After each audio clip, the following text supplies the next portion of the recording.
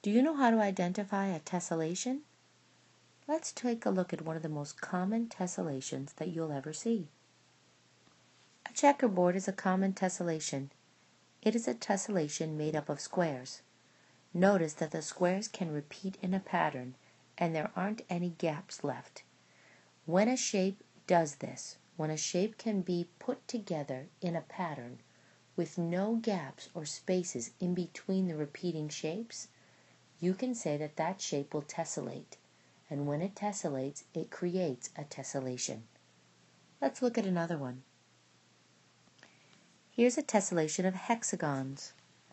You'll see that even though the hexagons have been divided up into different colors, that it is one shape that repeats. It repeats in a pattern with no gaps left in between. This is a tessellation of hexagons. Look at this tessellation. This is a tessellation of ducks. Look at how the duck heads are shaped, and notice that when the duck heads go together, that they form a tessellation. There are no gaps. Here is the base shape right here, and you can see that this shape is used over and over again. It is colored to look like a duck, but the outline in green is the basic shape that is being used in the tessellation. Let's look at another one and see if you can identify the base shape. Here's another one. Take a look at this shape. Here it is here, and it goes up, and we can fill that piece in there. But this is the base shape, and notice that when the base shape is put together, that it tessellates. It forms a pattern with no empty gaps. Sometimes a shape will tessellate, but you have to turn it. So take a look at this one. You'll see that the bird in the middle has been colored, but the shape is the same for each one of these here. However, the shape has been turned to show that it will tessellate when it is turned and when the pieces fit together like a puzzle. What about tessellations that are created of more than one shape? Well, let's take a look at a tessellation of two shapes.